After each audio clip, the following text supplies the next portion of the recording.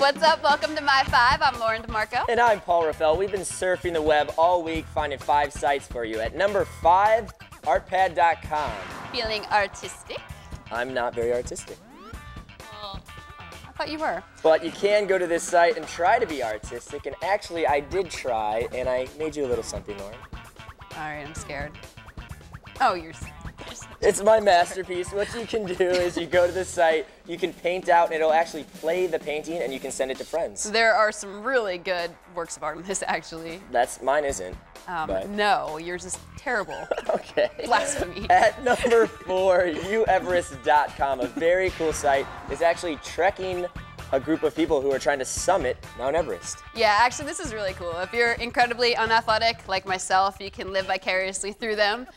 Some really cool stuff. They have other video. It's real sharp. Yeah, and a really cool map of the whole mountain. Do you know where Mount Everest is? Nepal. Wow.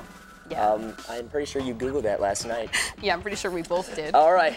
In at number 3, cha-cha-cha. Okay. It's actually cha-cha.com, and since you're so excited about this site, how about you tell me?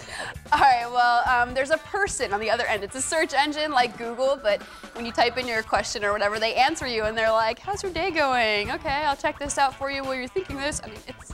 Wow, okay, the excitement is a little overwhelming, but you go make your friends that way. I will try to meet real people.